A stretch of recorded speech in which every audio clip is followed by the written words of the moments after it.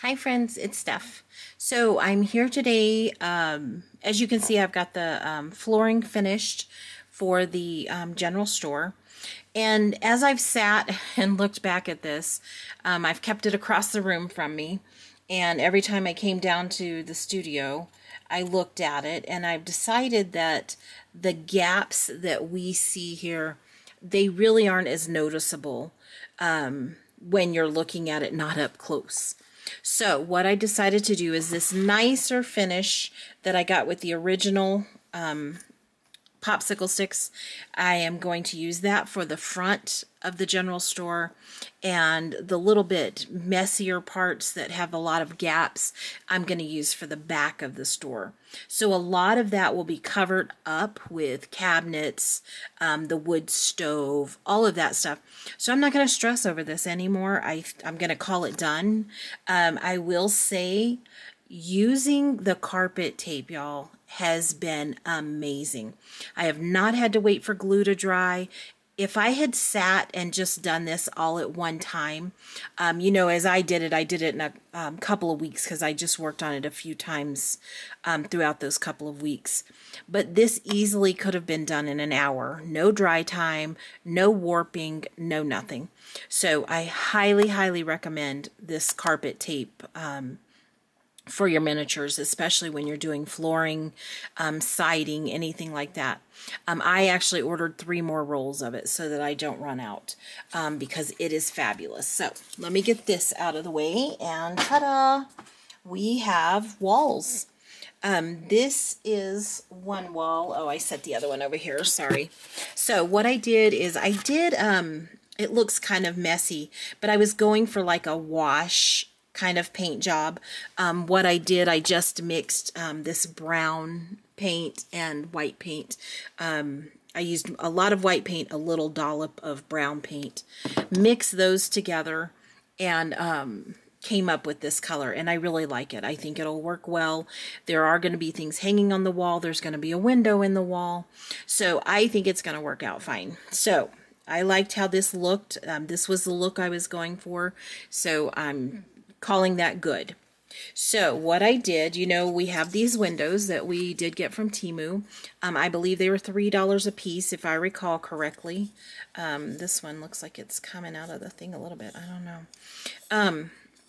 So all we have to do is decide where we're going to have the windows. And I will show you. So I have a clean cut edge, and then cutting this is kind of messy, y'all, even with my utility knife. It's been kind of messy. It doesn't even seem to matter how careful I am with it. It still does this. So this is going to be the back. I'm going to butt up the back wall to this so you won't be able to see this.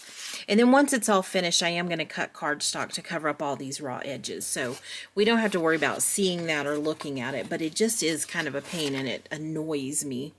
I do have a little bit of warping. I don't know if y'all can see that on camera or not, but that should be alleviated when I do a little bit of paint on this back side too.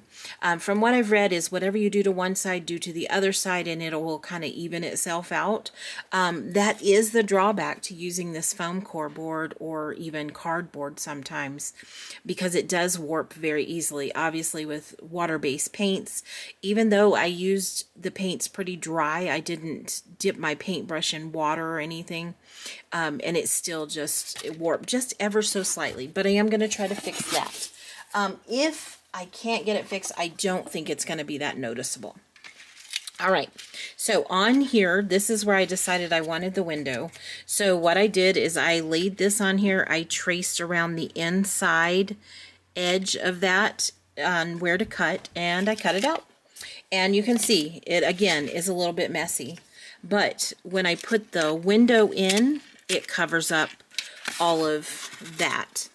Now, I did discover, as I did this, that the sashing that comes with these windows, it's not exactly enough to cover the whole window, so I'm not sure what the purpose of that was supposed to be.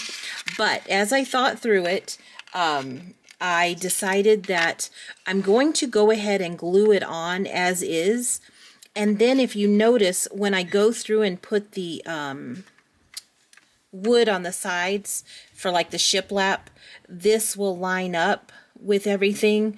And so I don't think it'll be noticeable that these were shorter than the window.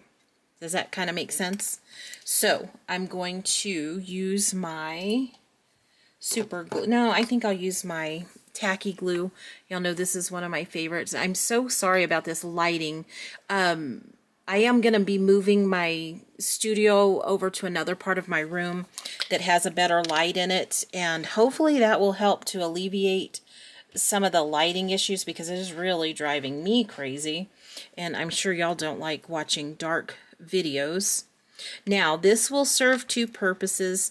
It will glue the window sashing in to this so that it doesn't come out, although I'm not too worried about that, because this is just going to be sitting, you know, on a shelf once it's done, so nobody's going to be messing with it enough for windows to fall out. But let me line those up pretty good there. Sorry about my phone dinging. Let me turn that off. Alright, I forgot to do that before I sat down. While I'm gluing this, let me talk to y'all a little bit about something. So I've noticed a few things. Y'all know I love TEMU. I know a lot of you love TEMU, but I'm going to tell y'all, TEMU's prices are rising.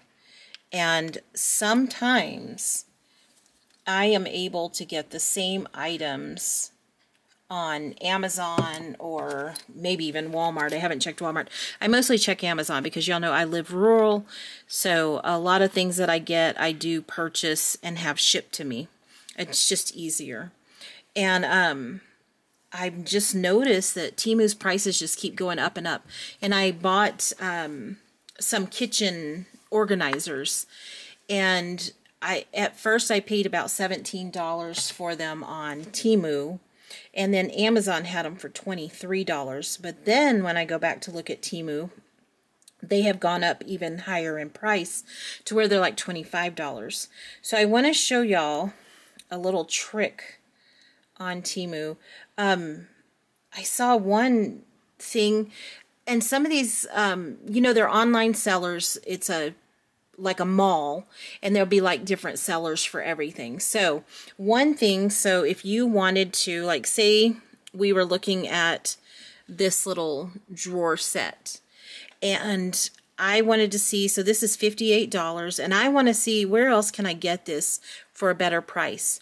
So if I click on the picture, notice up here in the corner of this little camera, I can click on that, and it shows me several other sellers that have it. Now see, this $58 is a pretty good deal, because down here it's $74, it's $67, $74 there, and then it gives you some other options that are similar to that. So it would seem that $58 cost is better. I had looked at, you know, I'm trying to do a little mail section in the general store, and so I thought, well, let me see if I can find a piece of that kind of furniture that you can hang on the wall where they would have mail slots and stuff. So the first time I found it, it was like $7, and I was like, oh, I don't want to spend $7 right now. So I didn't buy it, and I just left it in my cart. Y'all, when I went back to it, it was up to $18 in my cart. I'm like, no, I can make that. I'm not going to spend $18 on it. Okay. So always watch your prices, double check them. When they're in your cart for a long time, sometimes they will go down in price, but always comparative shop, because not only on Amazon can you get it quicker, but if you can get it for the same price and it's something you might need right away instead of having to wait the 8 to 10 days that Temu takes to ship, maybe it's a better deal for you. So just make sure that you're comparative shopping. I know that when Temu first started out, everything was so inexpensive, and it just is not anymore.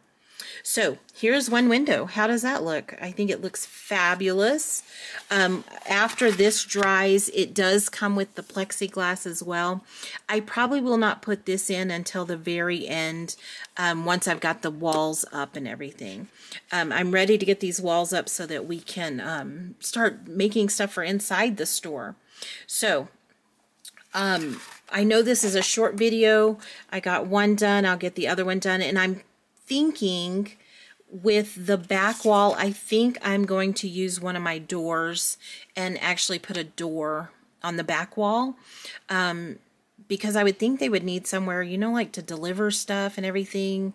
And so maybe they would do that through the back. I don't know. But I think that's what I'm going to do. I've been toying with that idea. So I think on the back wall, I'll have that put in. So here's what my plan is. I'm going to get these done tonight and tomorrow, and then I'll probably do another video and we'll go ahead and put the walls up and we can see what the store looks like. I do need to determine what am I going to do with the front of the store.